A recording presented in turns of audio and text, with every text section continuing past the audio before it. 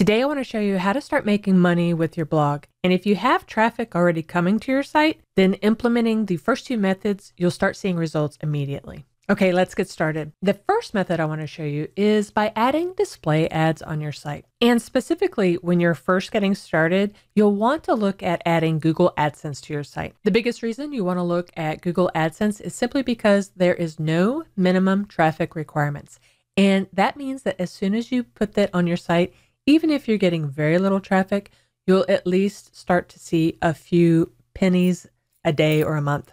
And I will tell you, that first penny or that first dime or dollar that you make on your site will be a game changer in your mind. I remember in 2009, my first AdSense recording was like $1.53, but that changed my whole perspective on making money online with my site. And it'll do the same for you. Now, once your site starts getting more traffic monthly, say 10,000 views or more, you'll want to start looking at other ad networks as well to compare to see which one will give you more revenue. The next way is also an easy way is to start doing affiliate marketing. A lot of people nowadays, they use Amazon Associates as their main affiliate marketing. And that's simply because it's way easier. Everybody buys things, everybody tries things out, and you can create a whole article on the product that you were using and how you like it. And the great thing about the Amazon Associates is once they click on that link and go to Amazon, you will get credit for anything that they buy, whether it's that product that you recommended or something else that they buy entirely. Anything that they buy during that 24-hour period, you'll get credit for it. Some other big affiliate marketing networks are also ShareSell, CJ, which used to be Commission Junction, and Rakuten will do that as well.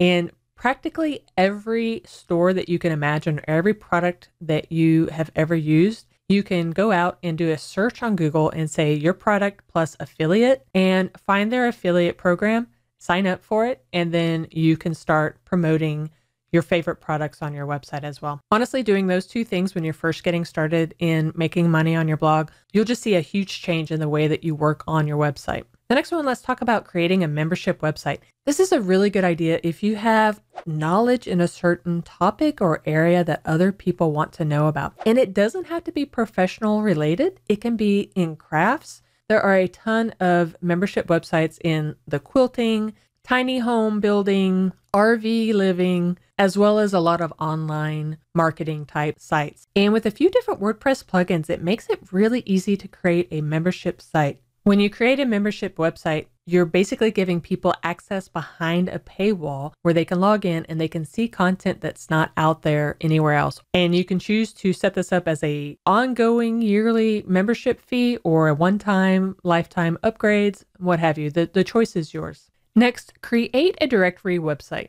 This can be a paid item, and it's typically things like a job board for a specific area, a business directory, typically in your town. That's a big one.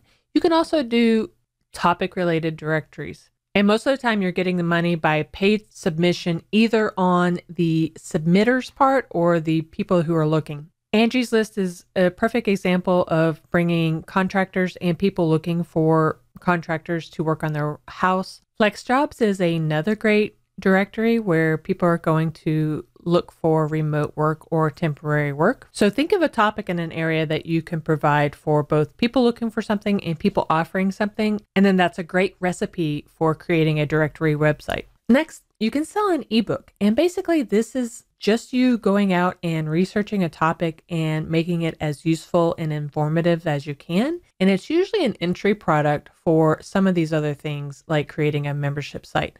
Actually, a lot of people use an ebook to sell first, and then the next step is they'll either do an online course or a membership website. The next way to make money is by becoming a coach. And this usually involves a one-on-one feature with you, either with one person or maybe a handful, but a manageable group of people that they have a certain amount of your time and you're helping them with this. Typically, this is a business coach or a life coach, maybe a fitness coach.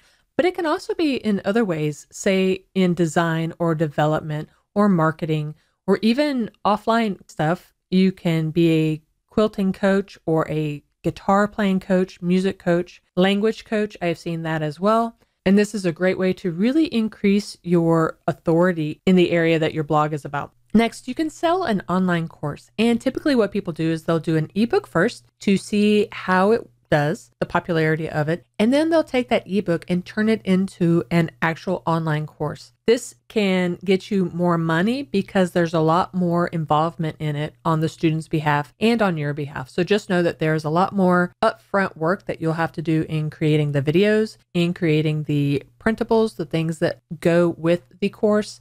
What a lot of people do when they sell courses is they'll offer different tiers of support where you get a little bit more interaction with the teacher in the premium course than you do with the basic. And then once you're done creating the course, you can use a WordPress plugin as an LMS or a learning management system that delivers the course to the students, and it's in a progression style. So once they finish one lesson, then they'll go on to the next. Two really good popular plugins for that. Look into LearnDash and MemberPress. The next way is to sell physical products online. Basically setting up an e-commerce store or an online shop and sell things either that you've made, maybe that you import, or even be a drop shipper where you're simply reselling and somebody else ships it on your behalf. In thinking up ways to make money online, this is probably one of the easiest for people to understand because they're simply selling a product that somebody wants and they understand that very well. Next thing you can do is you can offer freelance services. So you already do something as an employee somewhere, simply offer your services to businesses or individuals on your own.